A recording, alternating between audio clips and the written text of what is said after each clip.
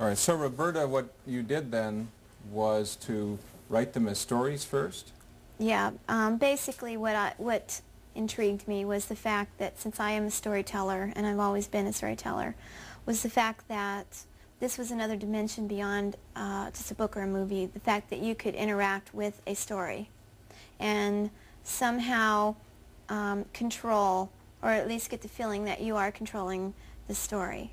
That's what intrigued me. It was just another dimension added to a plot. And so that's why I do it, and that's where I get my enjoyment out of it. And currently, you can't do that without a computer.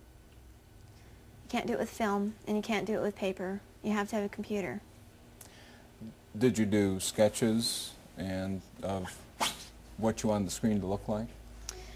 Yeah, well, first I write myself a story, and then I figure out how many screens or rooms there are in this particular game, and that means how many places you can be. And then once I've determined all that, and I call that a map of an adventure game, it's also, it's a lot like storyboarding. Once I've done that, then I draw rough sketches of what I feel the picture should look like. In the early days, such as this, I drew that. I'm not an artist, but at the time it was just basically me and Ken, and we couldn't afford an artist.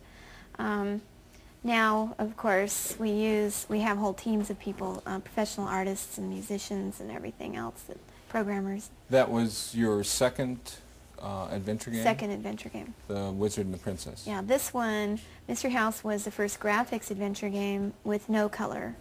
This was the first graphics adventure game with color.